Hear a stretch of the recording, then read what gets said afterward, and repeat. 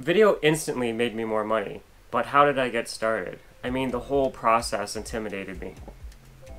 From bad lighting to complicated gear, and no scripts or call to action, I was totally winging it. So to get over that, I started recording my computer screen using screen recording software and used that as the content. No editing required. I could do it in single takes.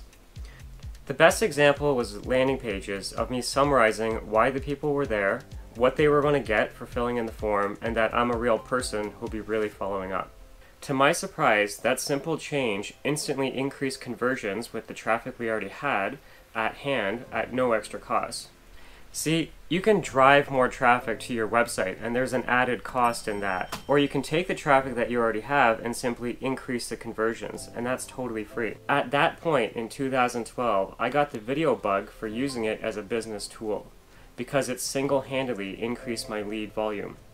When I call leads back, I can hear the voice of my videos in the background. People are instantly blown away it's actually me who's calling them back. Because of this power, I started using video in my follow-up drip campaigns to build that know you, like you, trust you factor over time. And not all leads were ready to buy right away, so this helped bridge that long-term nurture gap. The challenge was getting over the belief that my videos had to be Hollywood polished. I mean, lav mics scream unprofessional, right?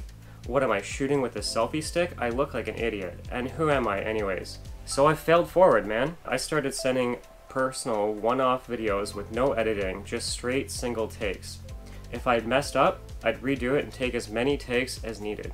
I didn't care about view count or going viral. These were one-off takes that added authenticity for being in the raw state. I basically considered it like a visual voicemail, and I would text, email, and Facebook message these videos directly. Things like congratulation messages or client feedback, simply touching base to promotions and invitations. You can use video to tell any story. I mean, in today's world, even our family isn't answering the phones. And I find video messages break that barrier and allow people the convenience of watching and replying when they like. So my hope with this video is to inspire others to fail forward. I believe people don't do video because they complicate the gear, don't know how to edit, and ramble forever with no clear beginning, middle, or end. So let's simplify it. This is the gear you need. These are the videos you can make. I suggest starting with Facebook and Instagram stories because they disappear anyways, so it's okay if they're trash. Plus, they're short 15-second clips, so they don't take that long for you to make. I challenge you to get over the fear. People don't regret the things that they did. People regret the things that they didn't do. And I believe you're already the bomb, so it's okay if you blow. Ready, set, go.